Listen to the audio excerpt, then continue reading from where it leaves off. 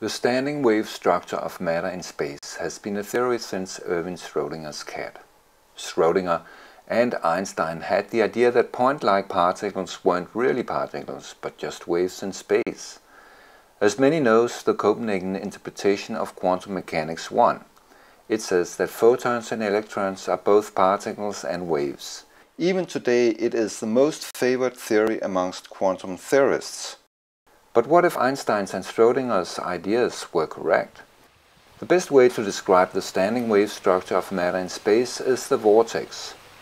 You see the water flowing into the vortex, but at the same time waves are flowing away from the center. The hydrogen atom is the simplest structure of matter we know of, and it might behave in a similar way. Imagine this as being a hydrogen atom, the blue line being the orbit of the electron.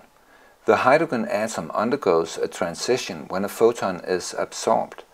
In normal physics we say that the electron makes a quantum leap. It goes from one quantum state to another. In normal quantum physics the leap is discontinuous and random. When a photon hits the orbit of the electron, this quantum leap takes place. A photon is an electromagnetic radiation and a wave in itself. When the photon has been absorbed in the hydrogen atom, it continues into the center of the atom, the proton. At the core of the atom, the photon stops and its direction reverses. Now continue your imagination of the photon reversing and now traveling outwards. In this way, the atom has two flows, one inward and one outward, just like the vortex. When the outward energy of the photon is bigger than the inward, the atom emits a photon. Photons continuously bombard the hydrogen atom, reverse their flows, and if strong enough emits from the atom as electromagnetic radiation, whereby the structure of the atom is changed. But if it is in balance, the atom is a standing wave in space. The orbit of the electron is a balance point between the external energy of photons and the internal reverse of the same.